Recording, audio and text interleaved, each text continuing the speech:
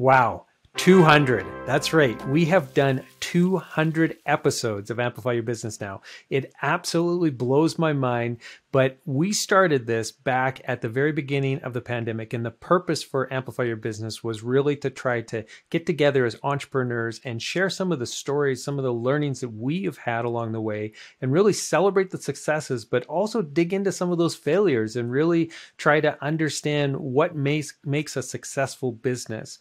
And also to curate this community, because being an entrepreneur sometimes can be a very lonely thing. And so it's just really exciting to have this community come together and talk about entrepreneurship. And so Amplify Your Business was something that was created for entrepreneurs by an entrepreneur to talk about entrepreneurship. And I think we've done a wonderful job of that over those 200 episodes. So first, I wanted to share with you that we are compiling all of the best advice and tips and, some of the lessons that the entrepreneurs have shared with me over these 200 episodes into an ebook that will be released here in the new year in 2023. So keep an eye out for that, because we are going to have that jam full of great advice for entrepreneurs. And the second way I wanted to celebrate is to showcase a few of the entrepreneurs and their stories, some of the episodes that we've done that I thought were really interesting as we were combing through some of the archives in preparation for that book.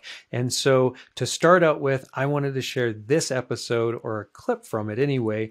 Now this is with Vinterre. Vinterre is a company that's led by Maxim. He is just a passionate guy when it comes to wineries. And so he has an import business. So what Maxim is trying to do is he's trying to create a marketplace. It's actually a two-sided marketplace at the exact same time, which comes with all sorts of different challenges. But what he wanted to do is he wanted to be able to share the stories of the wineries and actually facilitate a smoother transaction there between the wineries as well as the importers and the distributors. And so this interview is definitely one of my favorites. Maxim shares with us in this clip some of the challenges that he thinks that he's going to be facing to the growth of his business. So check it out. I think you're going to really enjoy listening to Maxim talk about this challenge. Because we're not through marketers, it's getting crystal clear on the value proposition in terms of how do we package and message it. Because when we have, we've done a number of different pitches, it's very good practice to just pitch. When we do the pitches, they don't have the hook that it should. Once we have the conversation, a light bulb comes on for a potential investor or the audience that's in front of us. But it's kind of like, how do we get that crispness of the message, and then package it and go into market with it. And so if you're talking a bigger challenge, it's like, how do we achieve that critical mass where we can then put the company on a growth accelerator stage? Okay, for this next clip, I am interviewing Nicole Janssen. She is the co-CEO of ALTAML, an AI company based out of Edmonton. And so I had the opportunity to sit down with her and talk about their business, which is just an exciting business. They are experiencing so much growth because, well, that industry, AI, is just really taking over business, all different aspects of business. And so they have an exciting business there that she shared some of her insights in. But also one of the challenges that she was talking about that they have, or one of the biggest lessons that she has learned over the years, has been that as they have grown, her role as a CEO really needed to evolve and change as well. And I know Amplo Media, my business, is experiencing the same thing. And so we've had rapid growth over the last 12 months, and that has come with some definite pain points as I've been trying to navigate how do I function as a CEO in this growing larger business. And so I think this here is a great piece of advice that all of us growing entrepreneurs really need to take note of. Check it out. I think one of the biggest lessons is that, and it took me a while to learn this one, is that as you grow, your role has to change. A CEO of a 10-person company is very different from a CEO of a 100-person company. Yeah. And the decisions that you should be making at you're in your position keep changing. So it really is not, it's getting used to giving those things up and handing them over to, a trusted individual in the company, knowing that they've got this, even though it's been your baby for so long. Yeah. For a long time, we weren't the size where we needed a people team. And as the people team came on, that was something I was very passionate about. And I still get reminded, okay, Nicole, like this we is got us. This. Yeah, we got it, right? Yeah. And it's just getting used to and being comfortable with the role changing and evolving. Next up is an interview that I had with Barry Ehlert. He is the CEO of Windmill Golf. And so they manage a bunch of different golf courses. And when I did this interview, it was right in the middle of the pandemic. And as a public facing or interacting business, they had to deal with, all the different protocols, safety protocols, and so on that were necessary through COVID. And one of the things that really stuck out to me while we were chatting was he was talking about the fact that they didn't really have to implement a bunch of new technology, but what they really found a lot of value in was really leveraging to its fullest capability all of the technology that they already had invested in. And the reason why this stuck out to me is because my business has been suffering from that same issue, and I'm sure a lot of other entrepreneurs are too, where we utilize a lot of different tools, a lot of different technology, but we don't necessarily use them to their fullest capability, which is really disappointing from just a value and return on that investment perspective, but then also on the lost opportunity or the lost efficiencies that could come from that. So I want you to listen to this, but then also at the same time, reflect on what technologies in your business could you be doing a better job of utilizing to either create some efficiencies or to drive more value that you're getting out of the things that you're already spending money on. Check it out. Did you guys have to implement new technology in order to expedite, the flow of people through and making sure the protocols are being followed and whatnot? Or did you pretty much have everything in place already anyway?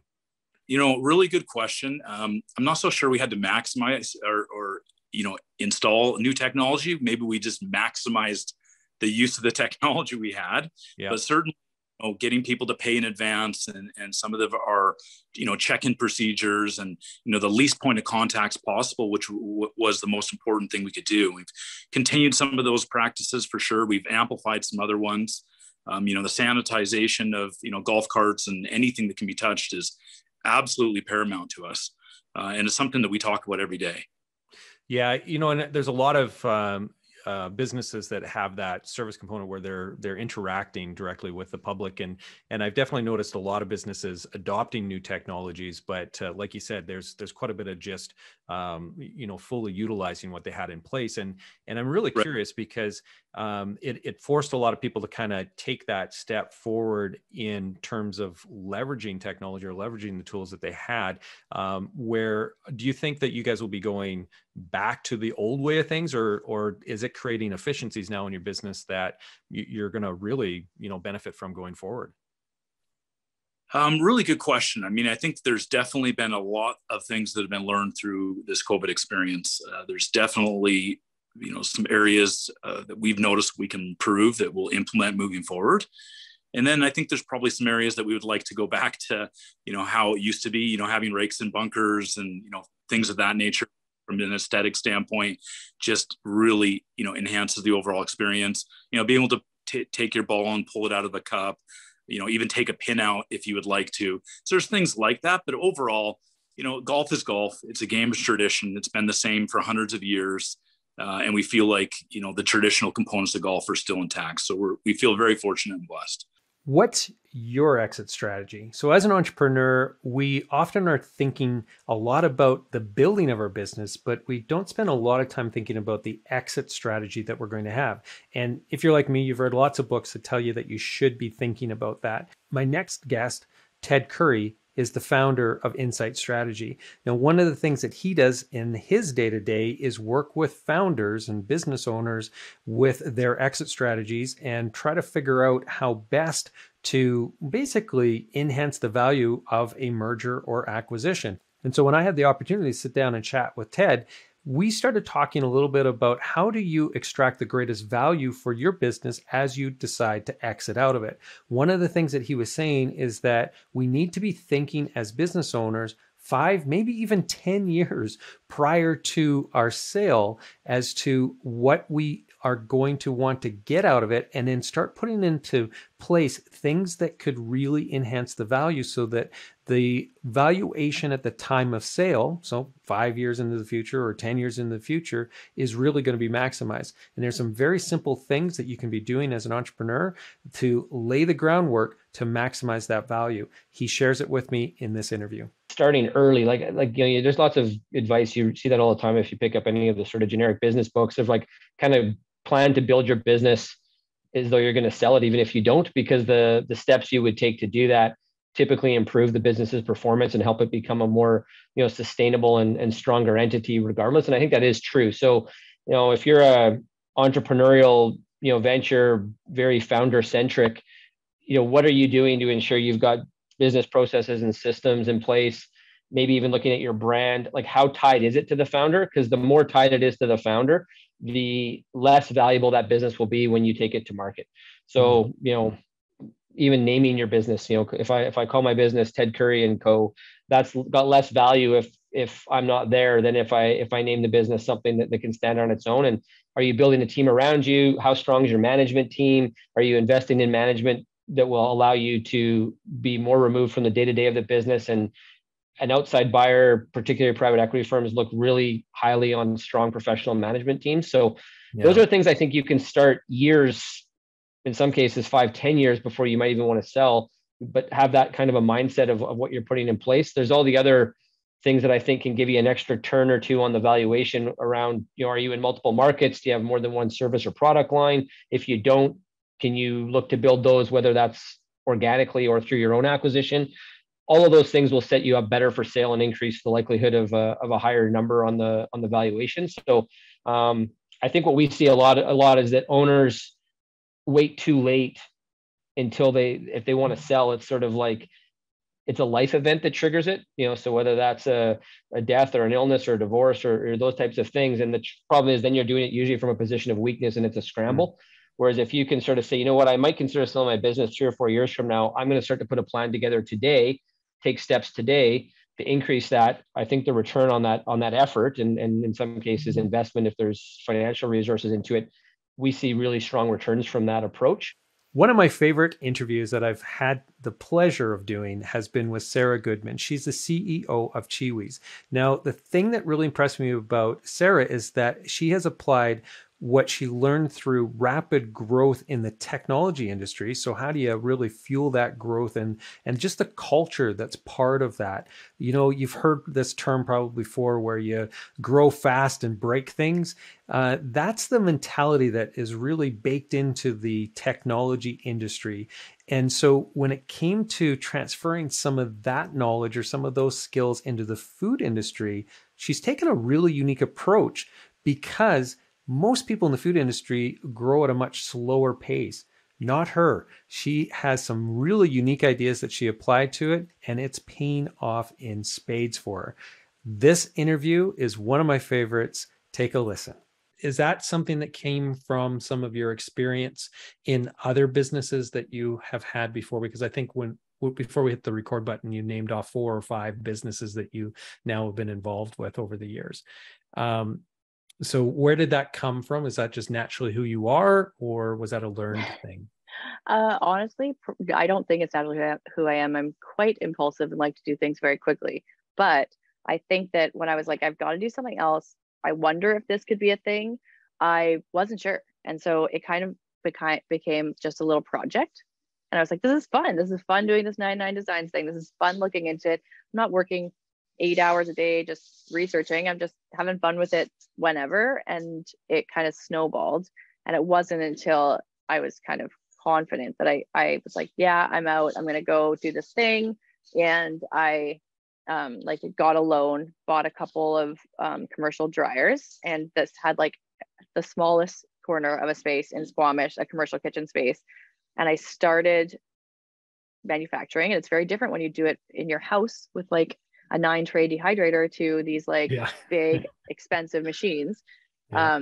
And I had distribution. I had met somebody who ran a distribution company in BC, and they loved the brand. And so they took us on right away, which is not something like when I did the consulting, I was told you get yourself into like 100 stores and then you go to a distributor and you say, hey, I've proven myself. Will you take me on? And this, I did a course. This was still while I was in tech. I did a how to get your product on retail store shelves course. And the owner of this distribution company was speaking, and he said his email at the end. So I emailed him after. I'm like, hey man, this is my story. This is the packaging. It was the blue and green one that you see now. I know the deal. Let me get into 75 to 100 stores in the lower mainland. And would it be cool after that if I reached out to you? And he was like, Sarah, it's pretty evident you come from tech and marketing, because like nobody has a bag that looks like this when they start. And I've never seen anything like it. So we'll take you on right away, which was my first huge stroke of luck. That doesn't happen to many people. And I realized that.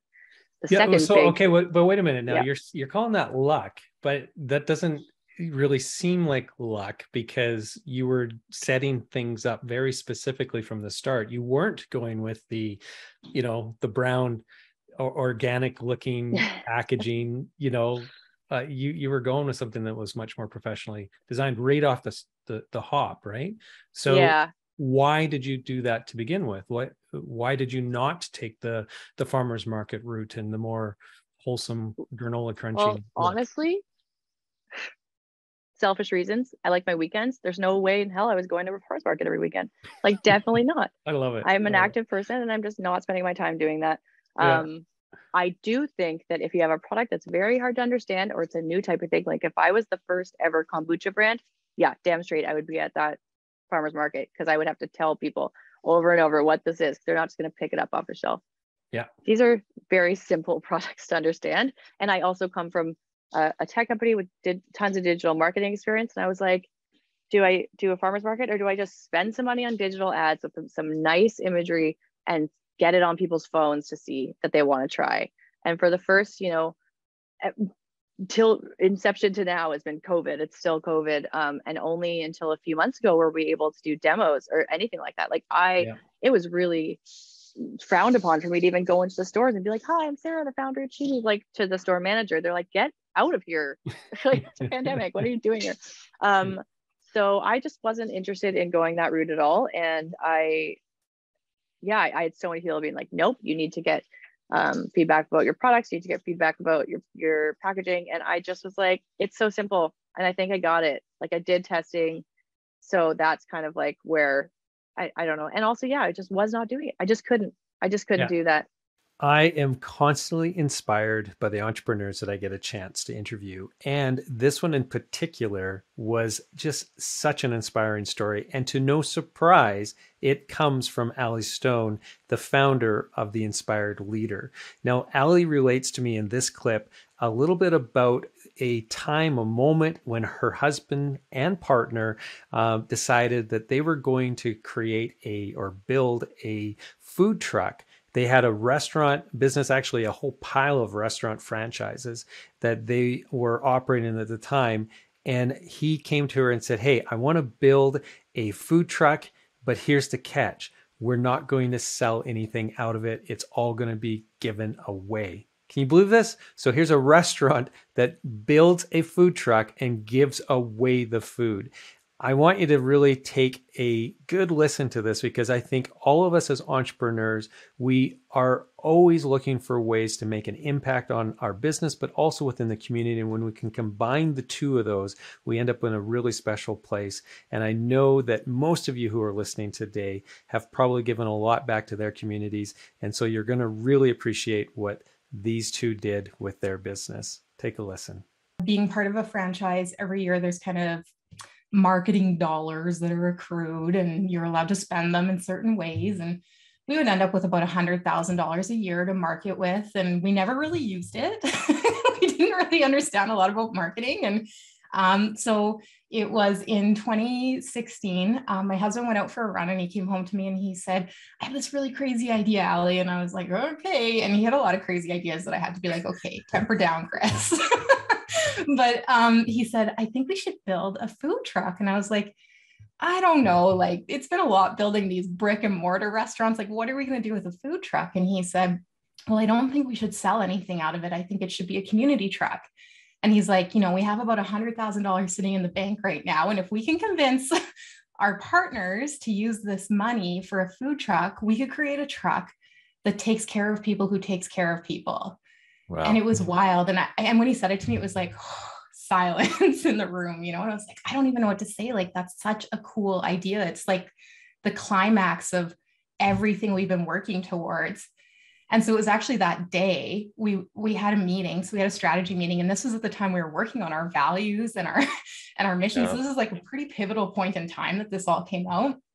And we went to our team, and, Chris was like, I have this idea, and he kind of lays it on the table. And again, just like silence across the room. Like, I almost have goosebumps talking about it, because it was like, it's like one of those kind of moments you're like, did that actually happen? That was so crazy. And everybody was just like, yes, let's build this truck. And that was it. We built the truck. So we built the truck. It's called the Original Joe's Heart Cart. It's on the road today. It's on the road to Whitecourt today. It's out all summer long. And the only reason we pull it out is because of our team. So our team will come to us with ideas and say, hey, maybe my mom has MS, and she's been in the hospital for the last 2 or 3 months. And the nurses and doctors have taken incredible care of her there. I'm wondering if we can pull out the heart card and take care of these people. And we're like, yes. When they come to us with these ideas, we pull it out. So it's at no cost to them. It's at no cost to the recipient. It's all, we just front the cost for everything, as long as that team member comes up with the idea and wants to come help us take care of people. So it's a pretty neat concept. And to be a part of one of those events, you don't ever forget it. Like, I have so many incredible memories, like laughing, crying, just, I don't know. I can't even begin to tell you the human connection that has happened on that heart card. It's pretty cool. Thank you, Ellie. And thank you to the rest of the entrepreneurs who shared all of their stories with us as we went on this journey through 200 episodes. It still boggles my mind. So don't forget, we have compiled, or almost have it completed anyway. It will be released at the beginning of 2023. This ebook that really encompasses all of the lessons and all of the insights that these incredible entrepreneurs have shared collectively with me over the course of these 200 episodes. It's going to be a unbelievable resource, and something that you're going to just absolutely love reading through, because I think it can have a huge impact on the growth trajectory of your business. So check it out when it comes out. Until next time, everybody have a prosperous day, a prosperous new year as we turn the pages on 2022 and our 200th episode. Thanks so much.